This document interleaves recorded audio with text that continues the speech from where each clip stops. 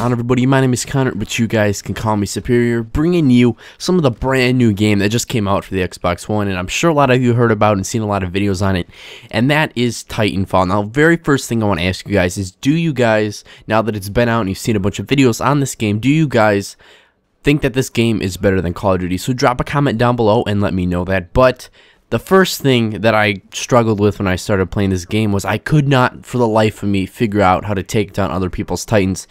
If you don't know what a Titan is and you've never really played Titanfall, it's basically after about 2 minutes or a certain amount of points, you get a Titan, and you call it in, you hop in, and it's like a big robot that has a ton of health. It's difficult to kill, but everyone can get a Titan eventually at some point in the game. So you kind of have to figure out the best way to take them down, and the best way that I've discovered is climbing on top of the Titan, or rodeoing it, as it's known as in Titanfall.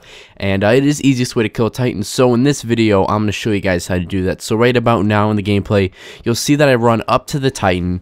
When running up to the Titan, though, you have to be very careful that you don't get stepped on, because that Titans can kill you if they step on you and you get underneath them.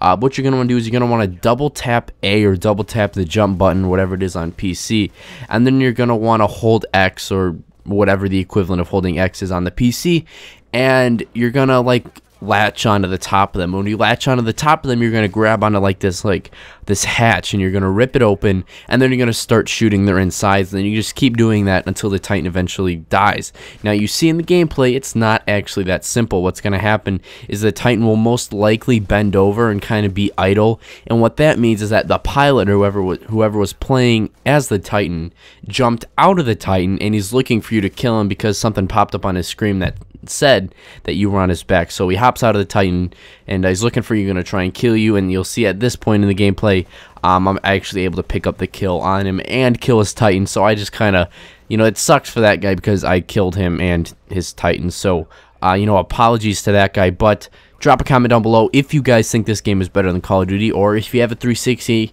and not an Xbox One and you haven't even played it yet, or you're a PlayStation fan, or whatever it may be. So drop a comment down below telling me if you think this game is better or worse than Call of Duty. I think it's a great game, but I can see myself switching back over to Ghost by the weekends. Let me know if you want to see more tip videos about Titanfall. Other than that, have a fantastic day, everybody. I am out.